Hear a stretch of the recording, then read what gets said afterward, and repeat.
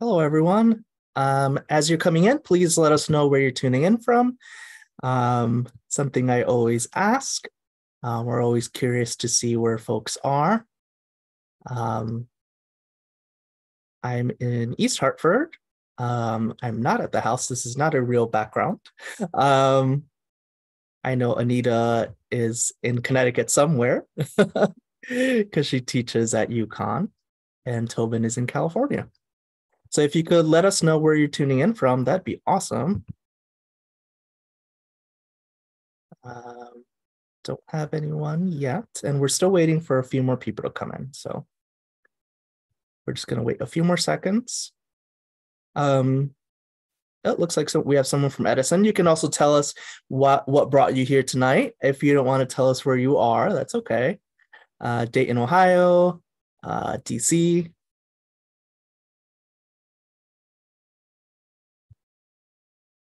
All right. Jacques is in an elm tree. I know where Jacques really is, but we'll just keep it at elm tree. Colorado Springs. All right. Springfield, Mass. I'm going to go ahead and get started. Hi, everyone. I'm Omar Acevedo, and I'm the Literary Program Coordinator here at the Mark Twain House Museum in Hartford, Connecticut. And I'm delighted to host this program for Must Love Trees, an unconventional guide. First, I need to thank our sponsors. Our virtual programs are produced in part with support honoring the late Frank Lord. We are very happy to honor his memory with these programs, and we are also incredibly grateful to the Wish You Well Foundation and Connecticut Public WNPR for supporting all of our virtual programs. As a nonprofit organization, the Mark Twain House and Museum depends on contributions to share our enriching author programs, like Must Love Trees, our education initiatives, and all our other events with our community. If you can, please consider donating. I'll provide a link for that in the chat a little later on. And now what brought us here this evening? We are welcoming Tobin Mitnick for a discussion with Anita Morzillo about Must Love Trees, which invites us a new book, which invites us to share Tobin's deeply personal connection to our forest companions in ways that expand the storied genre of nature writing. Now, our author, Tobin Mitnick, is an actor, comedian, and naturalist, widely known as @JewsLoveTrees on social media, and has attracted attention from Wired Magazine, the Jewish Telegraphic Agency, and other publications for his combination of love for trees, comedy, and sketch. He has infinite ways to appreciate trees, from their rich historical and religious significance to their critical presence in our future, to their superlative size and age, and even the strange and sometimes hilarious ways that human beings have chosen to interact with them. But while trees are an all-encompassing feature in his own life, he'd like for them to be a small part of everyone's. Our moderator, Anita Morzillo, is an associate professor of natural resources management in the College of Agriculture, not architecture, agriculture, health, and natural resources at the University of Connecticut.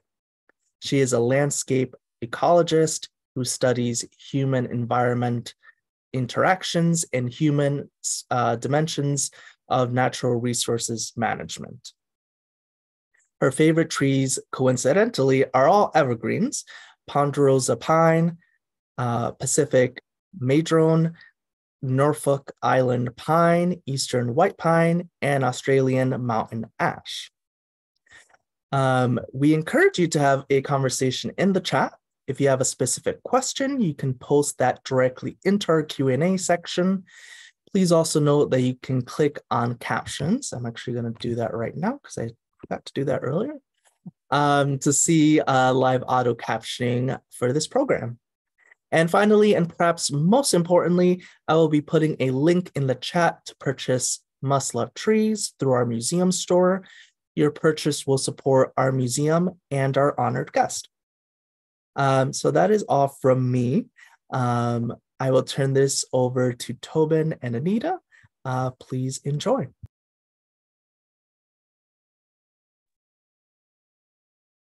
I'm almost here. Okay, I'm here. Hi. Hi. Hey, everybody. How are you? Good to see everyone or something. Cool. Yeah, I mean, I guess I can lead off a little bit. Thank you, everybody, for coming. And thank you so much, Omar and Anita, for hanging out this evening. I wrote this book. It's called Must Love Trees, An Unconventional Guide. You know, I was approached to write this book. I wish I could say it was my idea, but it wasn't my idea. By Rage Kindlesberger, who's my publisher over at Quarto. And basically the idea was, can you give an enthusiast's take on trees as opposed to like what we more commonly see, which is, you know, expert takes on trees, which is, you know, for many good reasons are the ones that are most numerous in the world. And I said, sure, as a matter of fact, I absolutely cannot take an expert's view on things because I don't have a degree in horticulture. And, you know, I don't, I'm not a researcher or a scientist, but what I really do love is trees. And so I was like, okay, I can take, I can write from the perspective of a comedian or an actor on nature about trees, because I have a ton of stuff to say, and God knows, like, God bless my editor, she had to just mow down so many weird things that I said and so many weird essays that I wrote. And these are actually the most comprehensible essays.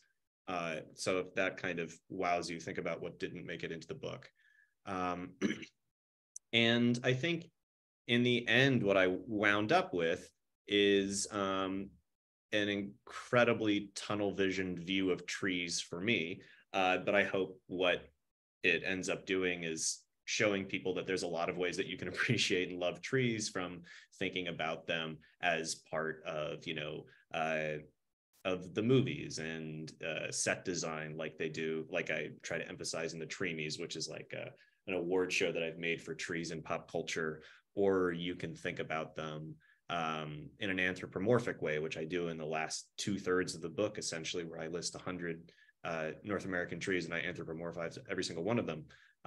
Or you can have fun with them, thinking about them as a, I don't know, let me just randomly open up a picture of them. Or it's bonsai, because bonsai is an amazingly like emotionally, you have to put a lot of emotional investment into the hobby of bonsai if you want to engage in it and stay engaged in it for a long time. It takes a lot of work. And I think at the end of the day, I just wind up kind of with a catalog of all the ways that I love trees, that just cross a lot of different, not boundaries, but I think it's kind of just true to the nature of the fact that when you're obsessed with something, your obsession rarely ends at how these things act as resources, or you know, the superlative versions of trees, or trees you know, in your backyard or gardening.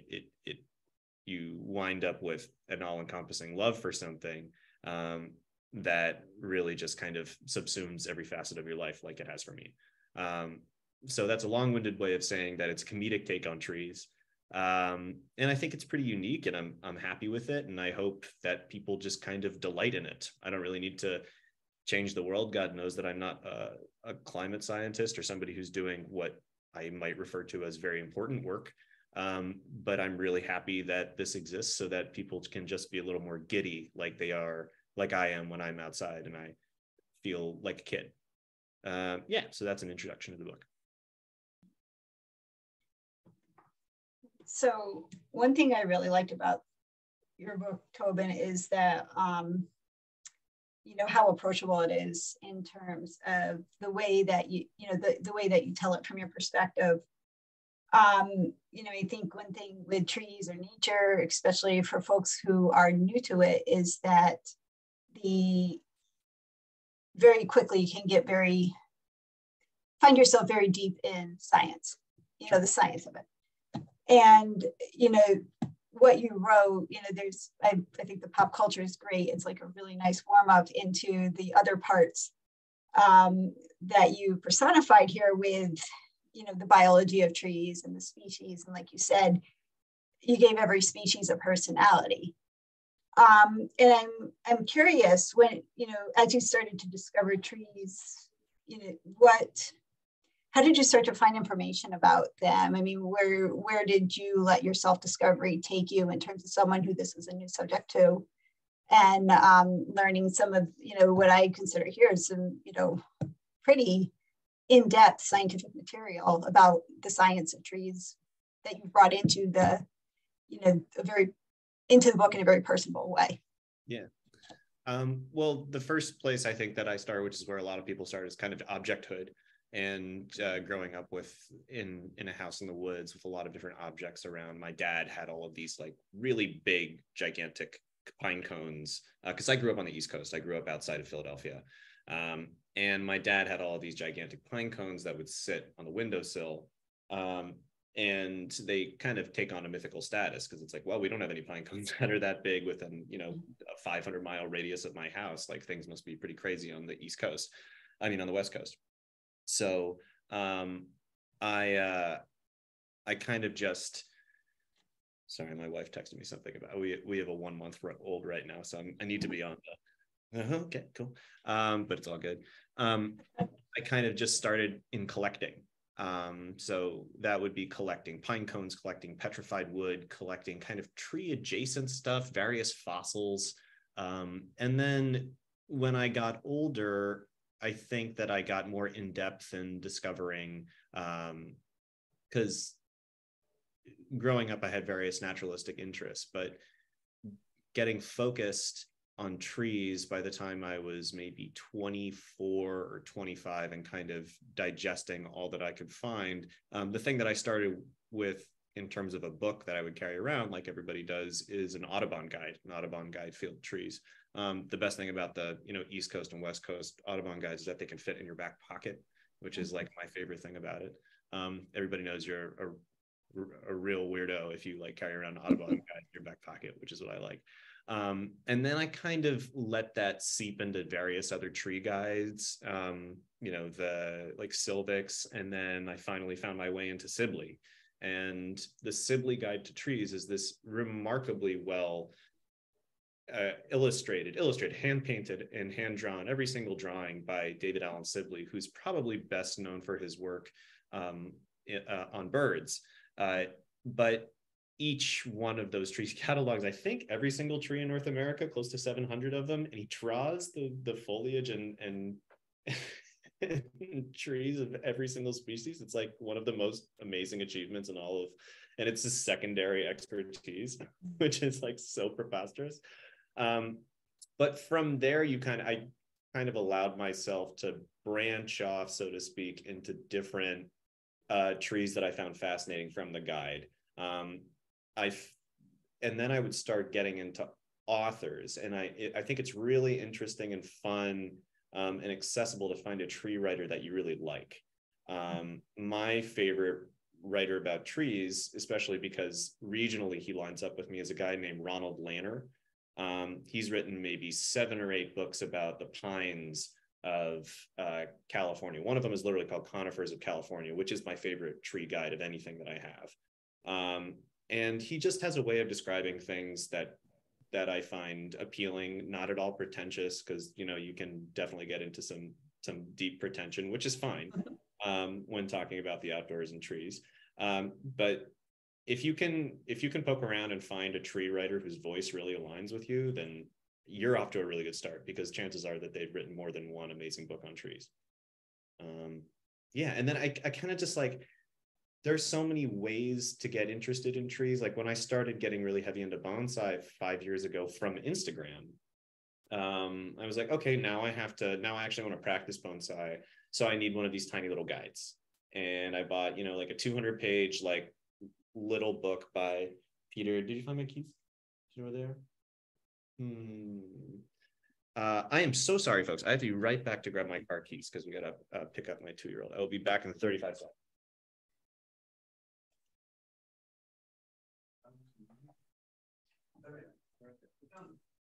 while we're waiting, if folks have not, I was just gonna say the Sibley guides are fantastic for folks who are not familiar with them, but interested in, you know, even going beyond the nature, just to the artwork itself. They're really, really wonderful graphics in them. Amazing thing. Yeah. I can't get over David Allen Sibley, like just casually writing about 700 trees. Yeah, I forget where I was, but I just love going down rabbit holes. I've always gone down rabbit holes. And at first I got this like kind of how-to guide for bonsai, and then I got into different bonsai literature from there. And I don't know, you kind of just once you find a new facet in the world of like something that you love, it's a really wonderful feeling to just order a new book and be waiting for it to come, like, you know, you're a kid waiting for like a new picture book to come to your door the next day. Yeah, I love books. Just do books. Don't trust any tree knowledge that you find. It's really lovely, but like half of the statistics out there are wrong unless it's a website like the Gymnosperm database or something like that, and even that sometimes is not entirely correct. That's really heavy tree nerd territory.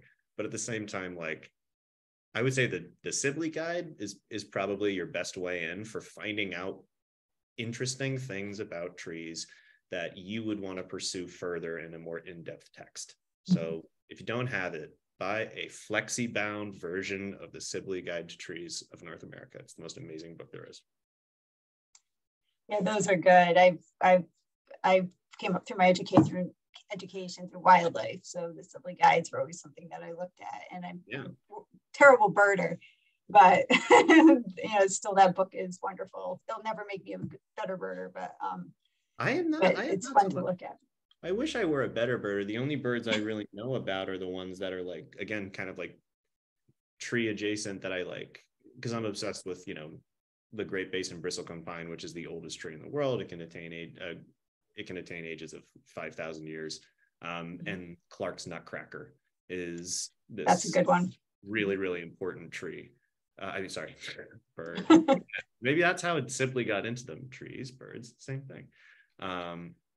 To the extent that when I was up in the bristlecone pine forest and I saw a Clark's nutcracker, I like let out a yelp of joy. I was like, oh, one in the wild. Amazing. Nice. Do you keep 5 years. Do you keep a tree list like birders do, a bird list, like a life list? And I guess I do up here, but I don't kind of like I know there's like many trees kind of offhand that I can say that I have never seen, but I very much want to see. White mountain ash is one of them, actually, by the way, one of your favorite trees. I would very much like to, especially because it holds all of those kind of like height records that there, or not anymore, I guess, but there were at least a few trees which were over 400 feet tall that were like cut down or lost or something like that. And trees like that kind of have a mythical status always kind of like claim a top spot in terms of things that I actively want to seek out. So that's like number one on my list when I finally get down to Australia one of these years. But yeah, I guess other things that I would just really, really want to see and experience are any kind of old growth forest where things have been allowed to grow in the way that they're meant to for many millennia. Because there you're going to see the natural expression to the utmost of the tree and the tree in its, you know, most fulfilled growth habit. And that's always a really appealing thing. Have you been able, do you take trips to the redwoods, or have you, I'm assuming you've made a point to see those already? Anything accessible within like sequoias. Even, you know, traveling to the redwoods with like a 1.5-year-old like I did this past summer is tough, because first you take the flight to like Redwood City, then you rent the car, then you drive 3 hours, then you have to find somewhere to stay that like works with a 1.5-year-old, then you have to figure out a trail where 1.5-year-old's not going to freak out. for like hiking too long or something like that. So, but yes, the most amazing trips that I have taken, I mean, I've had amazing experiences with both my young child and my wife with me, but also by myself as well. The three kind of superlative trees in my imagination that grow in California are the redwoods, which are the tallest, but also, you know, of course, some of the most massive. And they grow in a temperate rainforest, but it is a rainforest. Then, of course, the sequoias, the giant sequoias, which are different from coast redwoods. They're usually recognized as the largest trees by girth and volume of actual wood. General Sherman is like 55,000 square feet of wood or something, or cubic feet of wood or something like that. But those grow in a higher, drier climate, and they rely on getting most of their moisture during snowpack in the winter. So they just got a lot of snow this year. So it'll be very, very interesting to explore the high Sierras this coming summer. So it should be pretty green in a way that it hasn't been in a while, which will be probably astoundingly beautiful, thinking about the fact that so much of it has been burned up in the past 2 or 3 years. We've lost like something like 20% of the giant sequoias in existence in the past 3 or 4 years. It's pretty harrowing stuff. And then finally, like I was mentioning earlier, the Great Basin bristlecone pines, which are the oldest trees, grow about 4 hours north of us outside of Bishop. And exploring those is like exploring an abstract statue, like a sculpture garden. Those trees are very, very, I find those to be the most emotionally moving trees to be among, because you'll find yourself next to like a snag, which is a dead tree. And the snag itself will have been dead for 1,000 years or 1,500 years, because nothing decomposes up there. That might be changing a little bit now, which is kind of scary, but like historically, it's so dry and so high that pests don't do well there and things just don't rot. So tree skeletons will hang around for 1,000 years. And then right next to that, there'll be a 1,500, 2,000-year-old tree, which is partly living and partly dead. And right next to that will be like a 25-year-old, I guess you could call it a sapling, because, you know, 25 years is kind of sapling age for a Great Basin bristlecone pine. And you can see this juxtaposition of living and dead and long dead. The only thing you can't really see is what's to come in the future. And it can quite quickly lapse into a transformative experience there, more so even than I feel like the redwoods or sequoias, but each to his own.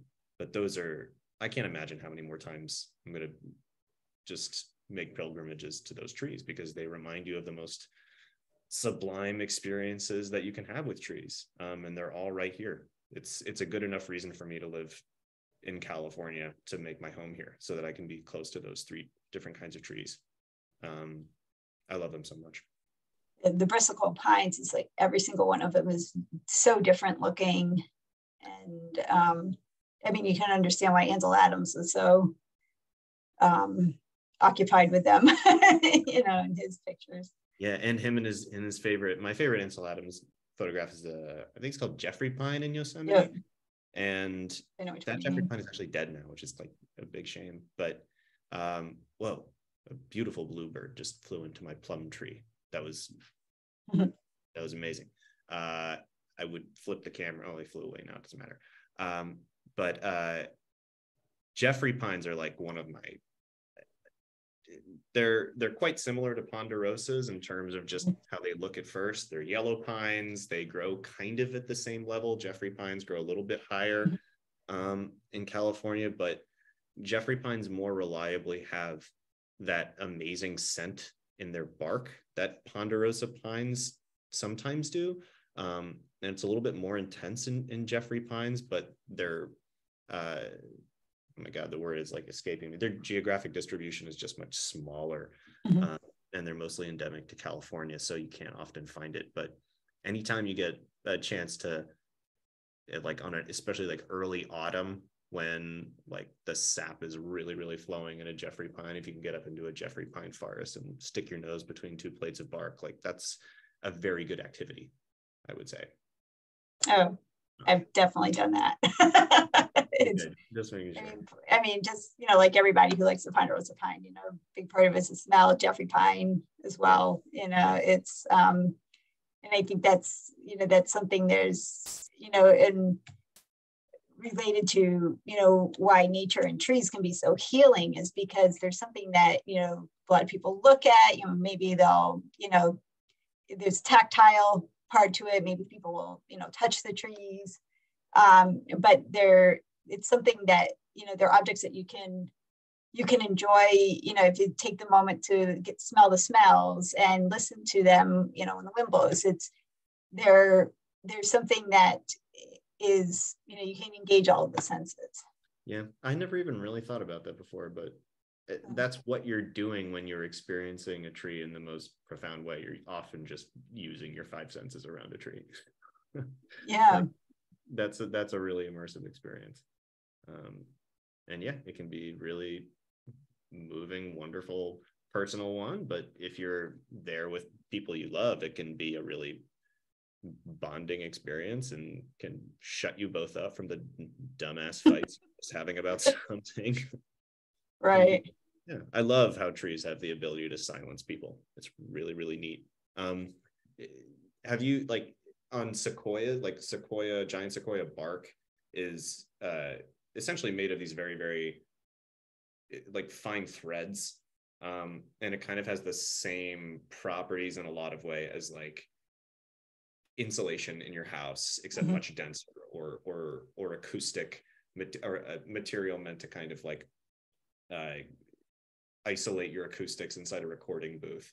And so if you find yourself between like 2 or 3 giant sequoias, which is how they grow in these groves in the high Sierras, and you start speaking, it can sound like you're inside of like a room because they're just absorbing both vertically and horizontally like 75% of the sound that comes out of your mouth. And so it's just this, again, another the acoustic experience of trees, which is, I guess, not just limited to like what they sound like in the wind, but how they can actually limit your sound as well. Yeah, it's you're lucky to have trees big enough to be able to stand inside of there. Again, that's cool. I know that, you know, in our, you know, quick back and forth before today, you know, one thing that you mentioned was that you found you're particularly interested in is anthropomorphosis. And I have to write the word down. I mean, even though I study human interactions in nature, I have to write the word down right in front of me too. It's like every time I write it it always has the little red line under it. I'm like, anthropomorphosis. It has to be. I know anthropomorphize, like you would never call me out on Microsoft Word. So why do you have a problem with anthropomorphosis? It's the term. Like, it has to be the term. Right. It's a real word. It's a word. Yeah.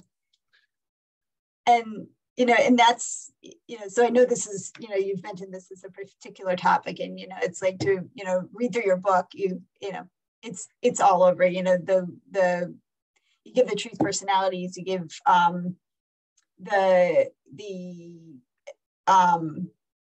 you know, how they interact with humans.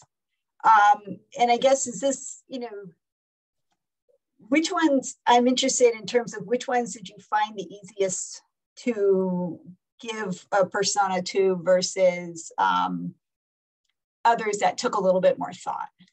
Yeah, right. I mean, the ones that are easiest to give a persona to are the ones that have very distinguishing features, right? That kind of align with, that are easily personified. For example, like the redwood is just the biggest, the tallest, right? And similarly with the giant sequoia. So, okay, we make the redwood, which is a very, very popular tree in human culture. It's utilized as a resource, exploited a lot of the time as a resource, but also utilized as a resource to no end. It's also it looms large in the American consciousness. All of these different things, boom, you give it like the title of like class president, most varsity letters, blah, blah, blah, blah, because it's a no-brainer. Like, this tree is just enormously popular. Same thing for the ponderosa pine. It's extremely widespread. Most people know what it is. It's a wonderful tree. So you can kind of find a very easy analog for it as a character. But yes, getting into I have to be very, very creative when I'm like, okay, well, I want to cover something from the genus Toxicodendron, which is poison oak, poison sumac. I think I do sumac. Poison oak, poison sumac, and ivy. I guess that's also in Toxicodendron. But what personality do you give something from the genus Toxicodendron? Well, it's poisonous, but what can that mean? And sometimes I just like kind of rely on just going a comedic or somewhat surrealistic bent on things. Like, okay, I'm just going to give this tree a poisonous personality, and this tree is going to hate human beings. I don't know. I mean, to tell you the truth, like some of the trees in this book are kind of just me having fun with it. Like it's not like I said, I'm going to spend all week coming up with the most three-dimensional portrait of this tree as I can possibly make. I kind of just have to, I had a pretty fast turnaround for this draft, but it was no problem because I really like, making games out of things, and I have a background in improv and comedy and sketch and stuff like that. But yeah, some things are obvious and some things you have to go searching for. Like there are many, many trees that don't have a very distinguishing feature. Like what's the distinguishing feature of the ash other than the fact that it's getting like mauled to death right now on the East Coast by the emerald ash borer. Yeah. Emerald ash borer. Thank you very much, Anita. Yeah. And I think I just wound up with the idea that it just wants to be a good tree. Like it kind of keeps its head low. It's basically just kind of like tries really hard. I don't even remember the epithet that I gave it. But yeah, usually I relied on a distinguishing characteristic. If not, usually you can find something in the lack of a distinguishing characteristic, because that can speak volumes about a tree. I think I said the Virginia pine was just like average and proud of it. Just like kind of like unflappable. I like being average, and you can't get me down, or something like that. And then this is so interesting because like in the past 2 or 3 months I've been like in weird marketing mode where like I've been trying just to sell things, which is pretty perpendicular to my personality. I just like to make weird stuff and put it out into the universe. And then if I didn't find like for example the maples that I have in the book, I kind of group them as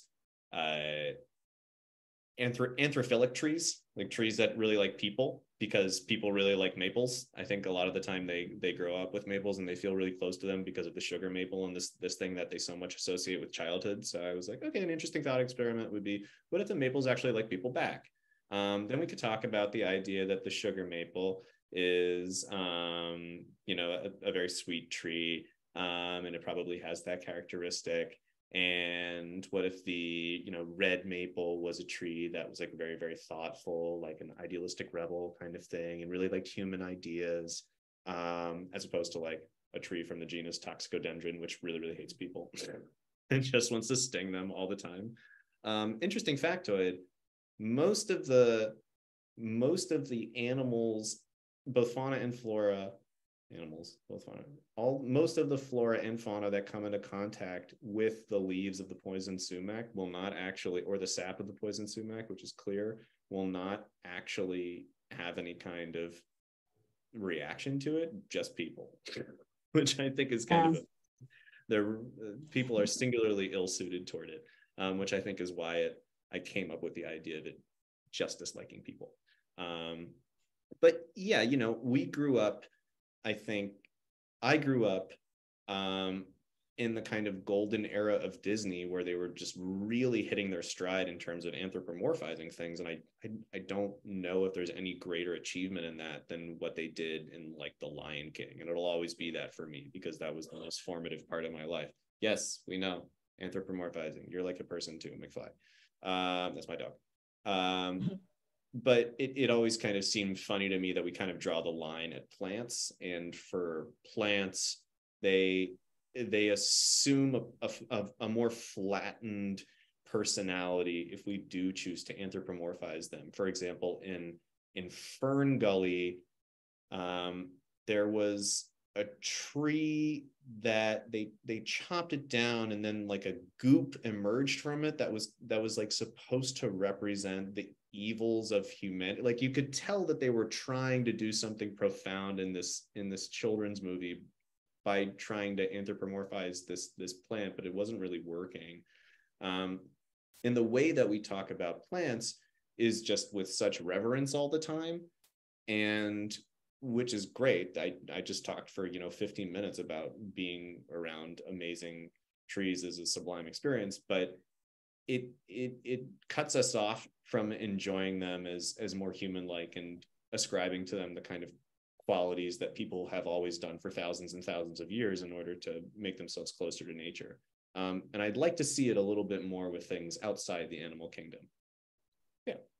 Yeah, that was something I noted to you in my email. I was so happy, so happy and so sad at the same time to see the whomping willow classified as the, the most misunderstood tree, because I think that's a really good example of exactly what you're talking about, in which, a lot of the trees, let's say in Forrest Gump or Shawshank Redemption, there's some kind of they're playing a symbolic role, but they're not the focus. I mean, the whomping willow is not only a tree, but it also becomes a major character in that, in that book.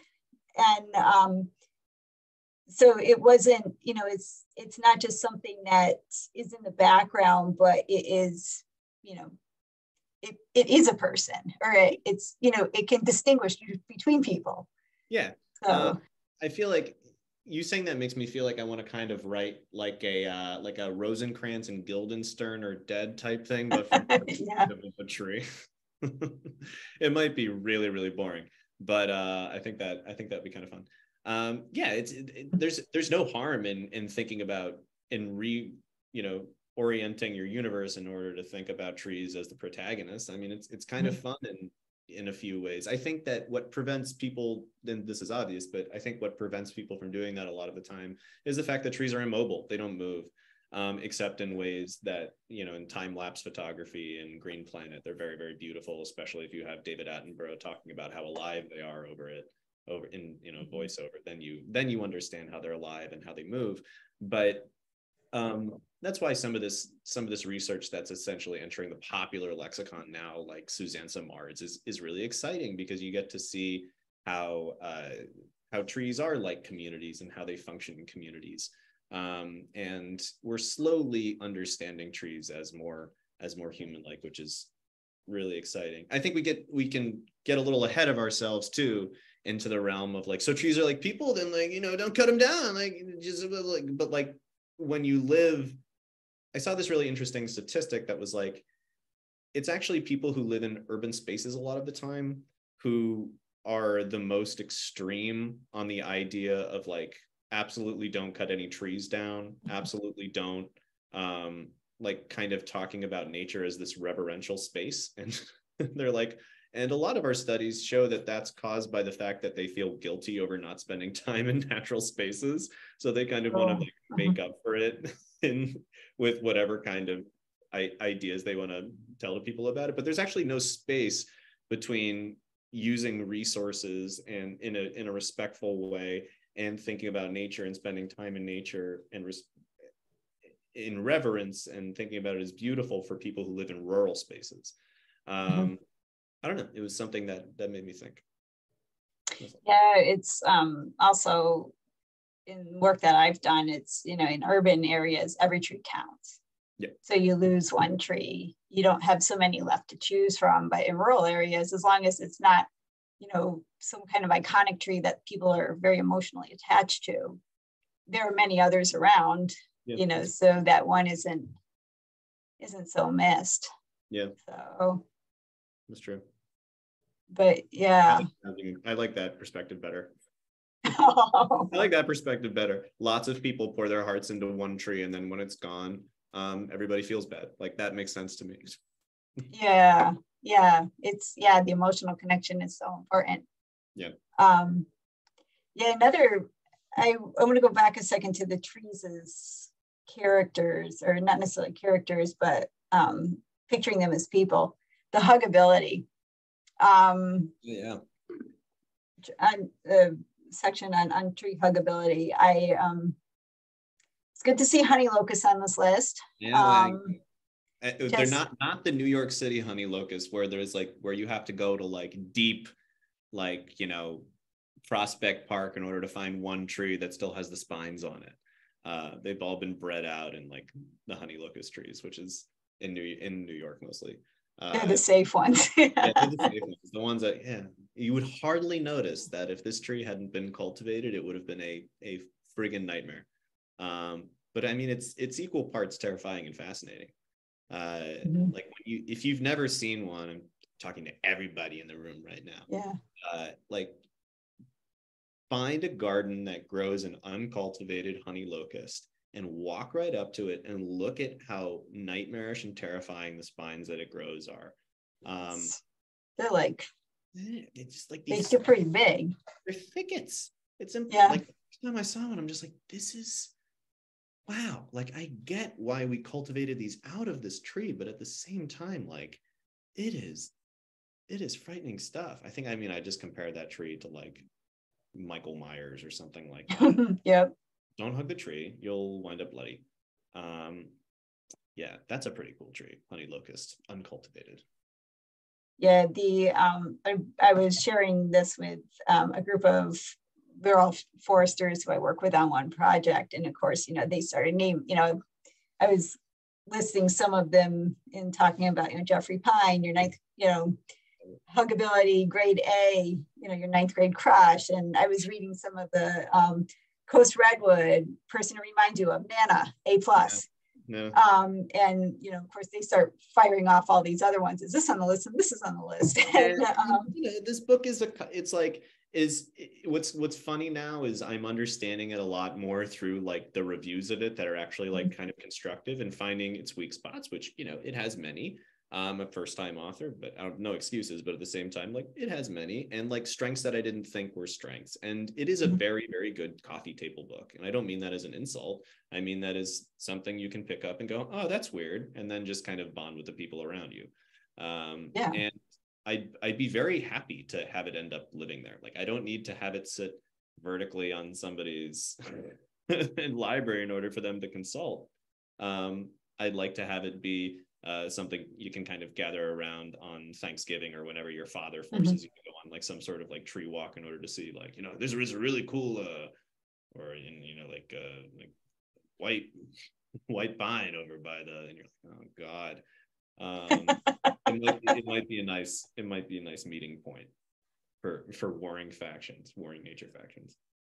But yeah, I mean, you can open up any page and probably find something that people can relate to. Yeah.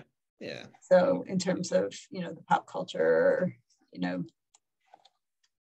or even, you know, just whether or not you agree with your personified look at them.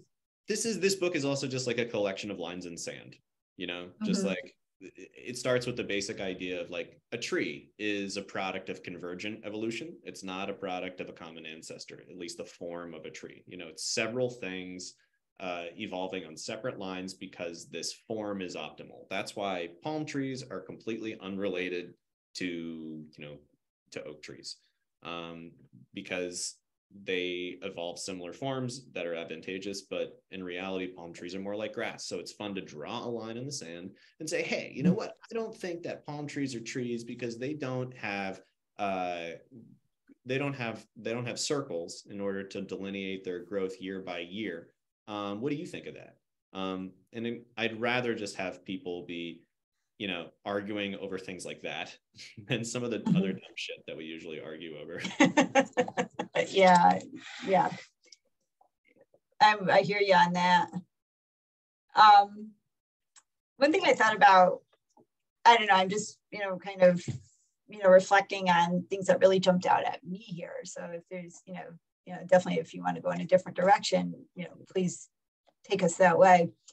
one thing I hadn't thought about with, and maybe because I'm older, I mean, I'm Gen X, I grew up in the 80s, and, when I think of bonsai, I think of the Karate Kid. Yeah, Mr. Miyagi. Yeah. Exactly. And, relating to that is, like a teenager, the impatience, that something like, the clipping and the shaping would take, but, now being older and, watching that movie more recently, it's, thinking about some of these depictions of different trees in terms of the lessons in life. The one being Mr. Miyagi, exercising the patience and keeping himself grounded. Yep. And how, sometimes when things get chaotic or you're going through a difficult time in your life, or, a particular challenge, how thinking about something like that can kind of bring you back to, all right, it's really important to take a step back now, and that you have to be patient. Yeah. So, it's just neat, thinking about, some of these things in nature that, we might just observe, out the car window, or as we're, riding a bike by or whatever. But, this was just something, it seemed like, a very unimportant, superficial part of the movie. But now in reflection, it's like, oh, I get this. Yeah. Well, it's funny that you say that, because like bonsai only really, like, I think unleashes those lessons to you if you stay with it for a long time. Like, it's really easy to go buy a bonsai tree and be like, okay, cool, like I'm gonna like keep this outside, it's gonna be really cool. Put on a shelf. Yeah. It's a bonsai tree, yeah, I got one, yeah, whatever, it's right there. And then it dies and you just go, oh well, I guess I suck at bonsai. It's similar to houseplants. On one of your houseplant sides, you go, oh, I'm just not a plant person. But it's cool to have it. It looks cool. And it really takes going through several, because I got really heavy into it so fast. And I bought like, gosh, I must have bought like 15 or 20 pieces of material from nurseries. And like a lot of the time, the way that you start off is you go to a nursery and you look for something that has a kind of unique trunk. That somebody else probably wouldn't buy, because it doesn't just conform to like, what will look nice in your garden. And that'll actually make the most interesting potential bonsai because of the curves or just the unique qualities that it has. And that's how I started. And that was like where all of my restaurant money during the pandemic was going, early pandemic rather.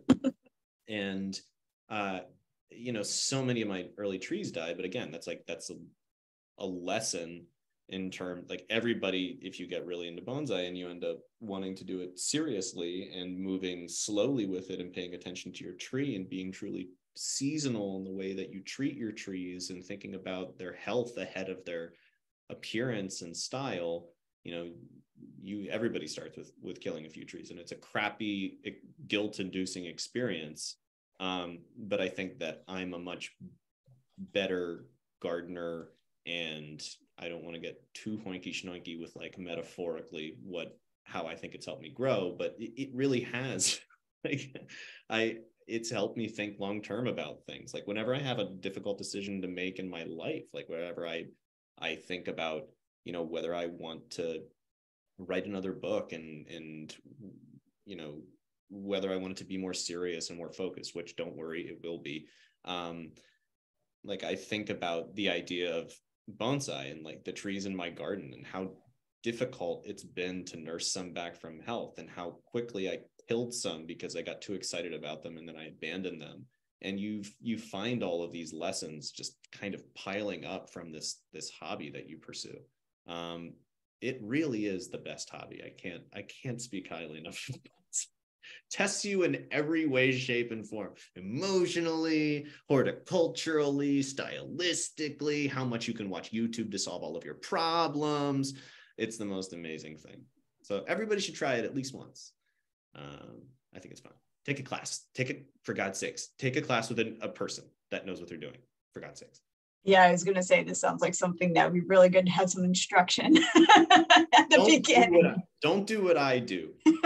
don't do what I did. And then I started working with people, and then I stopped working with people because I had a kid and I didn't have any time. And now, I have a 1 month old, but like when she's like kind of like sleeping through the night, finally I'm going to find myself a new sensei, and I'll start working on some of my material in really thoughtful ways, hopefully again, which will be cool. I've been in keeping them alive mode for so long now. But you got to do like, something with them. water them, idiot, water them. Right. What time? I'm just looking at the time here. Do we go to questions, or I can see a few in the chat. I can see one in the Q&A. I mean, if folks feel free to put some questions in here. I'm just going to look at a couple real quickly that I see. Carol's asking, how do you spell the name of the author of your favorite guide to trees? Sibley, Sibley. David. And then let's see, Emma, trees seem to permeate. So this is Emma Hunt. Question, trees seem to permeate through your everyday life. What inspired you to start sharing your love of trees on social media? That's easy. When the pandemic happened, I was an actor and I was a comedian, and I was so used to producing new work to get attention. That's what you do. You make something new. Like I had written these one-man shows and comedic sketches and all these kind of things. And so many of them I had thought they were going to be successes, and then they failed. So then I found a rhythm with making a new thing and not expecting too much of it, but making a habit out of making new comedic work or sketch work or something like that. And then the pandemic happened, and suddenly there was this pressure off in terms of what I had to make. Like suddenly I felt like I didn't have to make anything about other people, and I could just get as weird as I wanted to. So in the middle of the summer, I started making videos about trees, because it felt freeing, and it felt like I would have this natural point of interest for me, this well that I could keep going back to, and kind of like a lens that I could use through which I could be funny or do my persona, but something that would keep me going through the pandemic, where everybody else was kind of outside for the first time in a lot of ways. So the pandemic really kickstarted it. And then my friend said, you should like put your stuff on TikTok. You should get it into 60-second, TikTok form. And I was like, that will infringe upon my artistry. I only make things that are like 3.5 minutes or longer. So, and then of course it worked. And then it becomes very much a cycle of pressures to make new things because you have some success, at least in just getting eyeballs on your stuff, not financial success. I still do not have financial success in anything that I do. But as long as once it gets into that cycle, it's easy to produce new work when you have an established audience. So by the time I was 2 or 3 months into the TikTok and Instagram thing in November or December 2020, right around when my first child was born, then it became very much, this is my new project. This is what I'm going to do and concentrate fully on. Because I was having a lot more fun doing that than I ever was like auditioning and trying to come up with like new characters or comedic material out of the blue. I was just like, oh, trees seem to present this infinite resource of subject matter. So I'm just going to stay doing this as long as I can. Also because I had written my name on the internet in ink, as they say in the social network, as Jews love trees, and there really was no going back at that point. I was like, oh, okay, great. Like this is it. Now everybody knows that I'm Jewish, so I have to talk about Judaism. Even though like I have just good days and bad days and good years and bad years with my Judaism, like I think a lot of people do, and you really don't feel like talking about being Jewish one day, and one day you're like, let's make the challah, let's put the talit on and have fun. So once you brand yourself as that on the internet, you better do your due diligence and like make some stuff that has something to do with how you've written yourself into the weird consciousness of the internet. Yeah. it becomes expected. Yeah. Which is fine. Yeah. Like, it's great. It's really, really fun.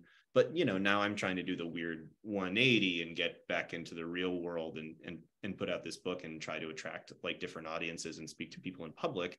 And a lot of it is like unfocused. I find out how little I know about trees in so many ways. Like, part of it is like having a conversation with you, Anita. Like, you are a professor, you are an expert, and you have the word gist at the end of your title, you know, so like no, that's a good, the reality of it is that's a disclaimer about how much I actually don't know. And I think I tell my students, I tell my classes this: science is a great profession because you depend on failure, you know. Yeah, learning and failure is job security. Yes, so, yes, exactly. That's fine. But yeah, it's, you know, you got to remember, you know, it's really important to remember that, you know, you spend your whole life learning and still only know so little about one little thing, you know. Yeah. So It's a thing that I do well, which I haven't been doing well on the past few months, is presenting information as I'm learning it in the form of content, because then I'm very, very excited about it. It's new to me. And so it's less work to communicate it and put it into like sketch form and to film it and to edit it into something that feels exciting and alive. And I can feel that that's advice for anybody that wants to make content. Like, you have to constantly be imbibing your subject matter, or else your well is going to run dry really quick. And I feel burnout right now because I love my 1 month old. She's amazing, but she requires an inordinate amount of energy. And marketing the book has kind of made me into like a shell of the social media persona that I once was. So I'm very much looking forward to reading a ton of things that are sitting on my shelf in May and just letting it marinate for a while and seeing what comes out the other end. Gross. But yeah. Can I do a couple of rapid fire questions from the Q&A here? So, all right. So Michael, hi Mike, a friend of mine. What is your desert island tree? If you could only have one tree or one species of tree for the rest of your life, what would it be? That's easy. That's a magnolia, because it reminds me of my first tree when I grew up. It's like a thing that I do at the end of the book. Like, I go through all the other big, beautiful trees. They're incredible. Just magnolia. Yeah, I like that. It brought you right home at the end there. Brings you home. It's nostalgic. Yeah. Elaine wants to know what and when are Trammy Awards. The Trammy Award. Explain me. I want to explain me. No, it's the Trammy Awards are awards that I made up, which are obviously like kind of half tongue-in-cheek, half kind of real. Like if I do anything, I really just have to just like go full bore into it. And the Trammy Awards are in their second iteration this year, and they're awards for trees in popular culture. Their original name was the Trammy Awards for trees in film, television, and the internet. And generally the idea is we have 10 categories this year. They're voted on. You can actually go to like in my link tree kind of thing. You can go to click vote for the second annual Trammy Awards. And everybody submits submissions for each category, 5 for best tree in film 2022. And it ends up being a list of sometimes very, very funny entries and sometimes really earnest stuff. Like this one lady, Katie Smart, we're actually renaming an award after her, most promising seed, because she submitted 11 things that were like the tree that John and Jimbo like have a conversation under in like Reservation Dogs season 2 episode 11. And we were like, oh my God, like this person knows more about the Treemies than us. So it's a live event this coming Saturday for the first time. We're making it a late night show at 10 p.m. There's a green carpet. Dress is semi-floral. It's in Los Angeles. So you should come to it. We're hoping everybody's a little bit sauced when they show up for it to have a very good time and do a weird tree award show. But I'll also try to live stream it. That sounds awesome. Yeah. The green carpet. Excellent. The green carpet, yeah. Nice. two more here. Omar, Tobin, do we have time? Can we ask the questions? Or Yeah, we have a few more minutes.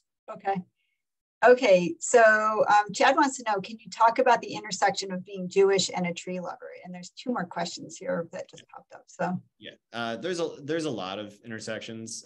I never really know where to start on this question, but trees are so central to Judaism, and I mean to all world religions. It's not like it's unique, but I like to think about the idea that their nature symbology is implanted into so much of Judaism, whether it's in the tradition of planting a cypress tree for a girl and planting a cedar tree for a boy that comes not from the Mishnahs. What is that from?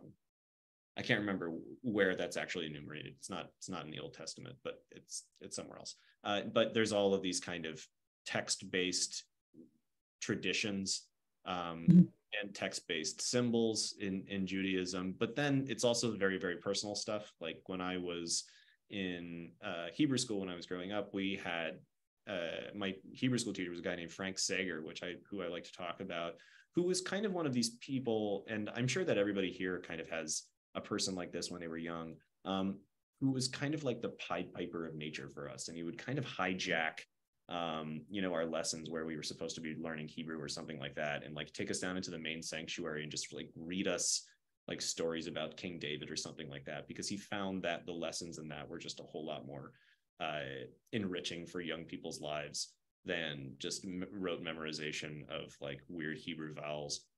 And so the truth is that there's so many intersections that I can't even begin to talk about them. They run through my head all the time. They run through my head when I'm like trying to explain things in a scientific but also emotional context to my children. And that I don't actually touch on the intersection of Judaism and trees that much in this book, specifically because I think it's worth an entire book on its own. And I can't believe that there isn't like a seminal text on it in the world. And I don't know if I'm the one to write that, but I certainly want to explore it more deeply as I become more comfortable meeting my religion on my own terms as I get older. Because in your 20s you're a mess with your religion for so many people, and I'm coming back to it in ways that I really like, and one of those is through trees and thinking about what they mean personally to me, but to the religion overall. Cool. Jack wants to know, would you go to an Entmoot, or do you have a short attention span? Right, an Entmoot, the gatherings from Lord of the Rings, where the Ents get together, and it takes them like 7 or 8 hours just to say hello or something like that. I don't actually have a short attention span. I don't know. My attention span is whatever I'm training it to do at the particular moment. Like right now it's pretty bad, but hopefully when I start reading a lot more books, it'll be much better. Would I go to one? Yeah, because I tell Treebeard, he doesn't just get to say that he's not a tree because he doesn't Treebeard is a tree. The answer is yes. I would go. I'd be there.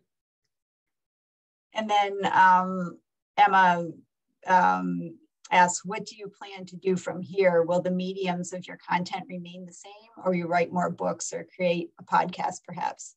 Gosh, Emma, I wish I knew. I'm going to write a kid's book next, which I'm really excited about, with Quarto, my publisher. So hopefully we'll contract on that soon, and we'll figure out when that's going to come out. But I'd very much like to make it a flat book, which is for kids, for the earliest readers through ages 6 or 7.